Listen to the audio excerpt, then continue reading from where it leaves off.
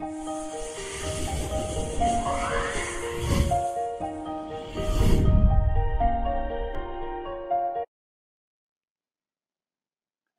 friends, you're watching English with D, the channel with no jargon, only useful information. To continue our 8 Bands Topicwise Vocabulary Series, we have chosen travel and holiday as our next topic. So, in this lesson, you will learn great words related to the topic of travel and holiday. But before we begin, if you are a new viewer, then subscribe to our channel and like and share this video as much as possible. So let's get started. The first word of the day is picturesque. It means a location or a landscape which is very beautiful. In the example, it is said that many movie producers shoot their movies in Kashmir because of its picturesque locations. The next word is excursion. Excursion is like a break, a small trip which is taken to relieve the stress of daily life. The example also says the same thing, that every year I take a small trip in June to relax myself.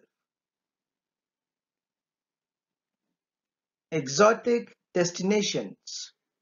These are those places which are very beautiful and attract a lot of tourists. In the example, Switzerland is said to be the most exotic place on earth where every year millions of tourists visit. Quaint places. Quaint places are those places which are old-fashioned and are attractive because of this quality. The villages of Punjab are said to be attractive for tourists because of their traditional nature or quaintness. Breathtaking view. A view which is very beautiful or spectacular is said to be breathtaking view. In the example, it is said that while traveling to Himalayas, many breathtaking views were seen on the way. The next word is ecotourism.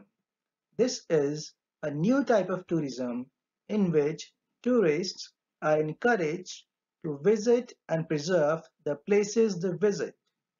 The example explains that ecotourism is being used by many nations now to negate the harmful effects of human activities which have hampered the environment and wildlife. The next word is all-inclusive.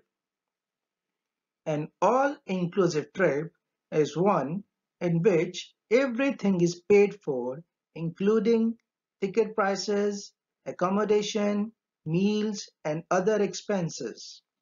The example says that due to decreasing number of tourists, an all-inclusive trip to Australia is now 50% cheaper as compared to last year. Full board. When you book a full board package with a hotel, then your package includes accommodation as well as all 3 meals of the day at the hotel. Please see the example for further clarification. Far off destination. These are places which are very far from main cities and are not visited by many tourists. In the example, it is said that I prefer far off destinations for vacations because these places are less populated, hence more serene or peaceful. The next phrase is long haul flights. This phrase simply means a very long flight. The example makes it clear that people do not prefer long-haul flights because it can get very tiring.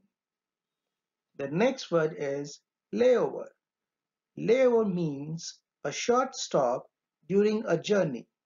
It is generally used with long air travels, as can be seen from the example that people prefer a layover or a short break in London while traveling from the US to India so that they can relax during this long haul journey.